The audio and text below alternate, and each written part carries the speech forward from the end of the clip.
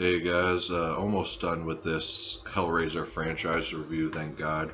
I'm starting to get really Hellraisered out. I actually had to take like a 2-day break uh, just to kind of get refreshed or I can finish these up because I don't want to get totally burnt out by the time I get to the brand new sequel, the one I haven't seen, you know what I mean? Because that would be kind of a shame because it is one of my favorite franchises, but after so many, uh, yeah, after so many, it does get tiring, and that's only because Hellraiser franchise takes itself insanely seriously. I mean, it's not like Freddy or Jason, where they get just goofier and they get more fun. You know what I mean? And Halloween actually has like a bunch of different variations too, so it makes that one more enjoyable too. Where Hellraiser, each sequel is just dead serious, you know what I mean? And they get lamer and lamer kind of, but they just keep being really serious, and it does get kind of tiring. But um,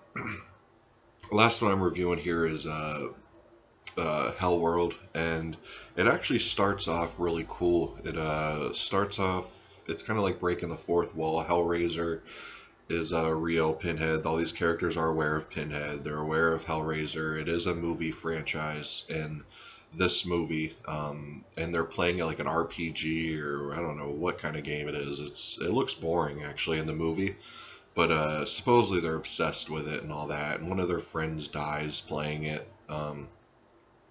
and basically they're all invited to this Hellraiser party hosted by Lance Henriksen.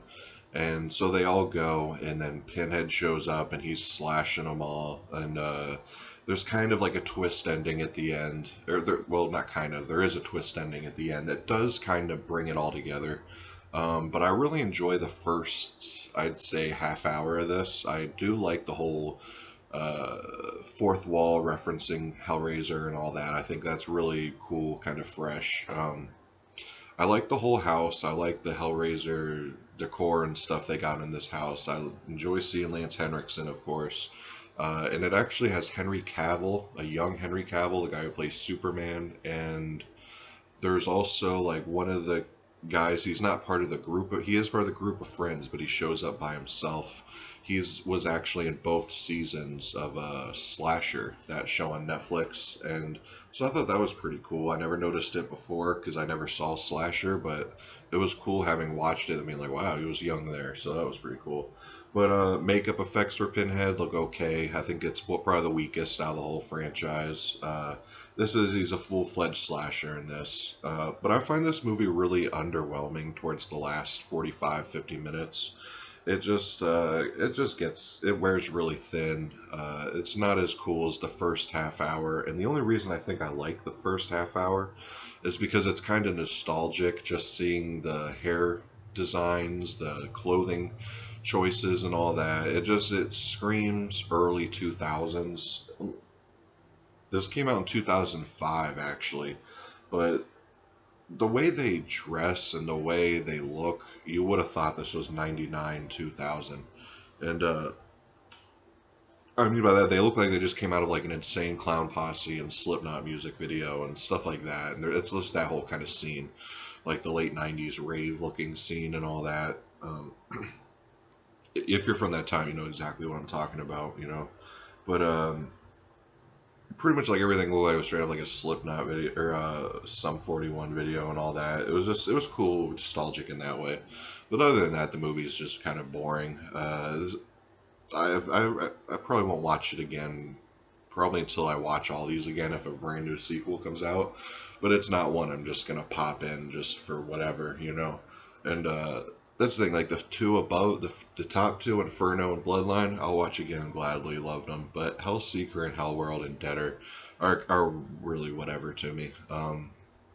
You know, effects are okay. I mean, Blu-ray transfer is pretty awful. I think it may be the worst out of all four, surprisingly. A lot of crushing in the blacks, just a lot of green, just does not look good.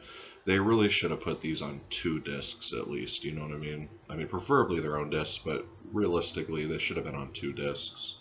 I gotta say, I'm glad I'm done with these sequels here. I mean, I'm gonna start Hellraiser Revelations now, and I don't want to give away my opinions on it on this video, but that video will probably actually come later today, because I'm going to start it now.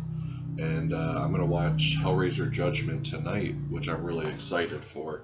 And then I'll be done with the Hellraiser franchise. And just an upcoming on what's on the channel tomorrow, I'm actually going to Grindhouse Video up in Tampa, which is it's a horror lover's dream. I've showcased them on my channel before, stuff I've gotten from there, but they have like a mail order site too and all that, but they're really badass, and I plan on dropping some good money there. So I'll do a haul video, an update video of everything I got there, and I'll post that tomorrow.